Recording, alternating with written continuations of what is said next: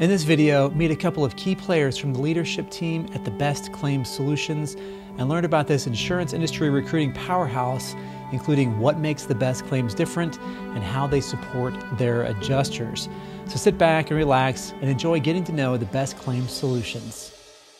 Hello, my name is Armando Andrade. I'm the Executive Vice President of Claims, and I also have some ownership over our warranty division. So I began my career many years ago working with a major carrier.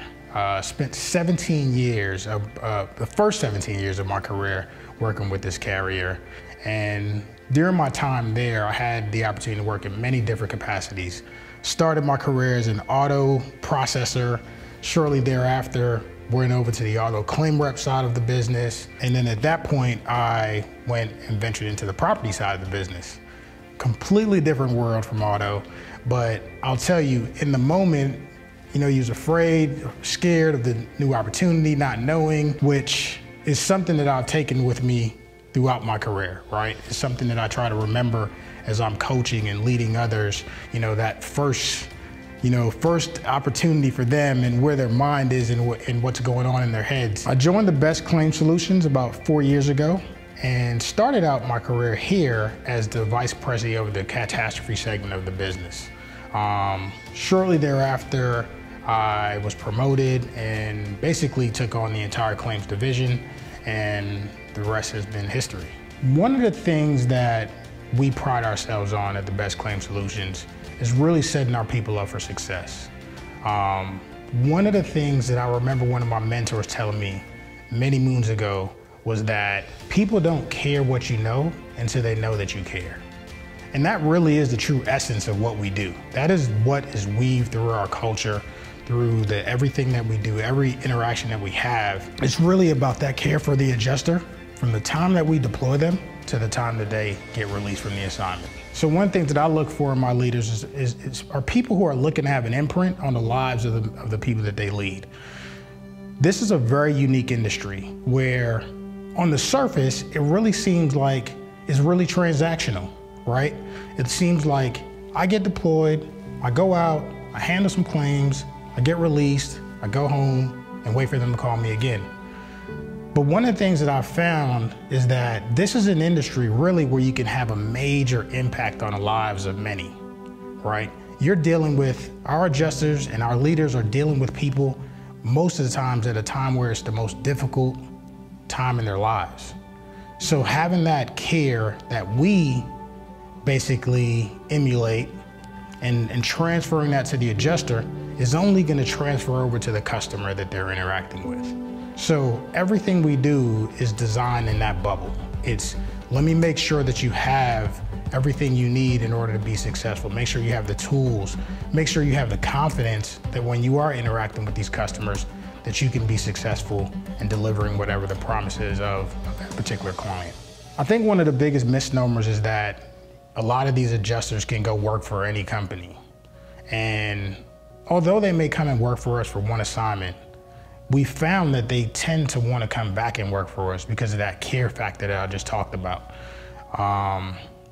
They're not just a number to us. And we treat them like family from their first deployment.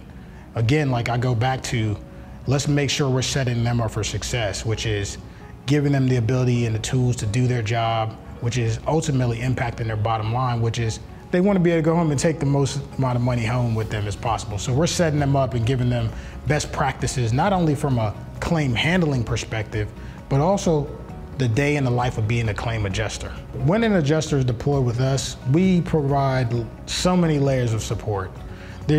Before they even come out to work with us, there's orientations that they go through, there's certifications that they grow through. And a lot of these things are set up so that when they do get that first assignment, they're not looking at this thing like a deer in headlights. They have some foundational understanding of what to expect, what the claim and lifestyle, claim handle lifestyle looks like, and also what the life cycle of a claim looks like. So we provide training, we provide on-the-job training for them, and then we also have a lot of centralized functions for them as well, so they can phone in and get like call like a trainer line, or reach out to someone to assist with many different things, letter writing or completing an estimate. there's a number of different things that we can provide, and we do provide. Again, ultimately circling it, closing that loop and going right back to that care factor and setting them up for success. Part of our culture is that we want to keep our adjusters abreast with all the new and trending technology. So as we get specific client related training, or even just technological specific training that we know will enhance their abilities, we're reaching out to them proactively. Even if they're not deployed with us, we're reaching out to them and offering them discounts or programs or training that we may specifically be hosting ourselves, just to make sure that, again, we're keeping them ahead of the curve so that they can be the best adjuster they can be ultimately. Hi, my name is Banister. I am the Vice President of Compliance here at TheBest Claim Solutions. The adjuster process from start to finish when it comes to the compliance piece has really become hands-on. You look at the onboarding aspect and you look at the licensing aspect. You're assigned somebody from start to finish. That is your person to go to. You have the entire team, but you will have your one go-to person who will help you with your I-9s, who will help you with your background if you have run into any background problems, who will also help you with your licensing from start to finish. There's never a time where the adjuster is going to feel alone. They're always going to know that somebody's there to help them through the process. Even if it's just, can you provide me the phone number to the Department of Insurance? Or if it's, can you help me get this information from the court? Because I did do this back in 1986, but I'm a better person now, I'm really working on my life. That's the thing that we pride most with the compliance department, is really helping these adjusters, building those relationships. We have adjusters who haven't been on assignment with us in years, but they are still reaching out to us like, hey, can you help me renew this? And we help them over the phone renew the license, or send them step-by-step instructions, because they're trying to remain active and be marketable for not only our firm, but other firms out there as well. They just want to keep their licenses active, and we're here to help them. And we've built those strong relationships over the years. We have relationships with candidates that call us when it's their son's birthday and let us know that now they want to become an adjuster. Can you please help them? How can I get them certified? So it's really become a hands-on experience. Monitoring of the adjuster's licenses is done weekly. As soon as an adjuster's license begins to expire, we are sending reminders 90, 60, and 30 days out. We send weekly reminders from there on out just to make sure they never hit that expiration date.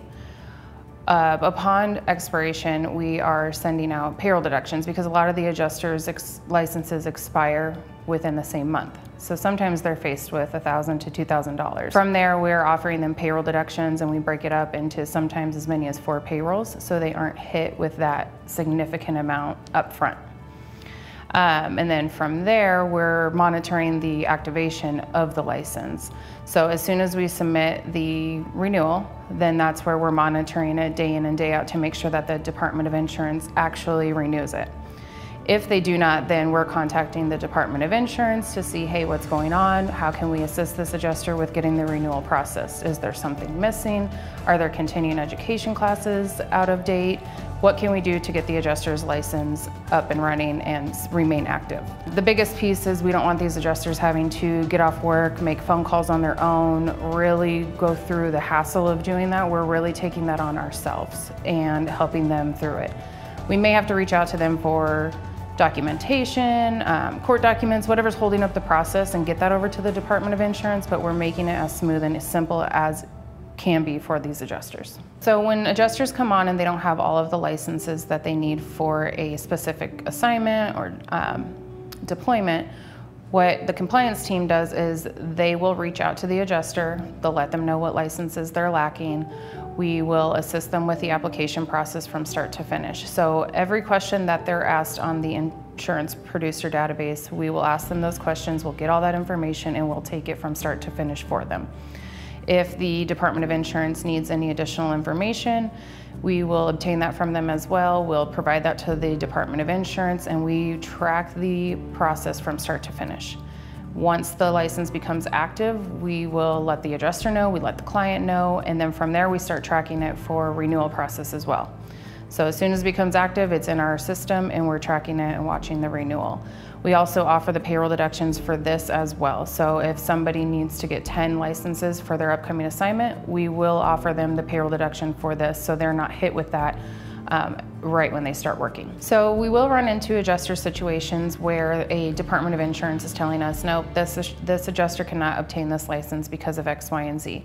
From there, we really like to take it hands-on and find out why. Why are you denying them? Is this, something from the past? We kind of dig into the situation, get with the adjuster, gather all the information needed to make this license become active. If there is a time where it can't become active, then we get with the adjuster, we figure out how can we solve this issue. Sometimes it is that we have to reach out to courts, we have to reach out to the higher ups. It's not such an easy process, but we do everything in our power to get that license active because we know it makes the adjuster more marketable in the future and it meets our clients' needs. Thank you for watching. There's only one thing left for you to do right now, and that is to go to thebestclaims.com and begin the onboarding process. Again, that's thebestclaims.com. Thank you so much for watching this special presentation, and have a great storm.